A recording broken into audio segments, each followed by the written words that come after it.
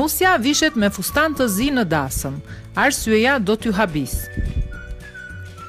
Të gjitha nuset në dasmat e tyre shkojnë të veshura me fustan të bardhë, por Ivi Aguas nga Filipinet ka zgjedhur një fustan të zi për t'u bërë nuse. Arsyen që e ka shtyrë të bëj këtë zgjedhje, ajo e ka treguar në një intervistë duke na thënë: "E di që është e rrallë, por më ka pëlqyer të dukem kështu. Kam dashur të bëj diçka ndryshe dhe kjo është thjesht arsyeja ime." Ndërsa burri i saj ishte i veshur me kostum të bardhë. Ai nuk ka pasur asnjë kundërshtim që gruaja e tij të veshë një fustan të zi, ndërsa të ftuarit sigurisht që kanë mbetur të habitur.